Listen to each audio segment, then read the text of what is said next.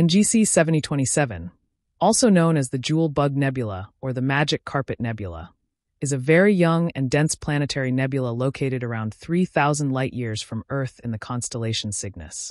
Discovered in 1878 by Edouard Stephan using the 800 mm reflector at Marseille Observatory, it is one of the smallest planetary nebulae and by far the most extensively studied.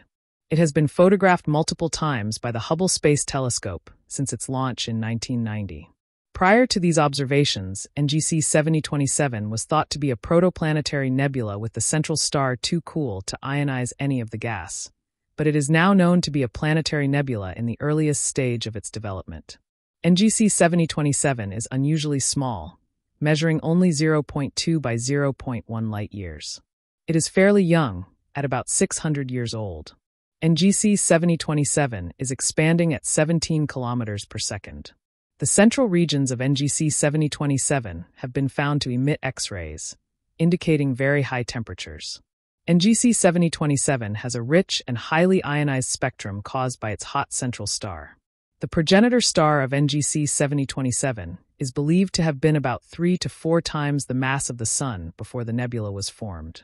It is possible that the central white dwarf of NGC 7027 has an accretion disk that acts as a source of high temperatures.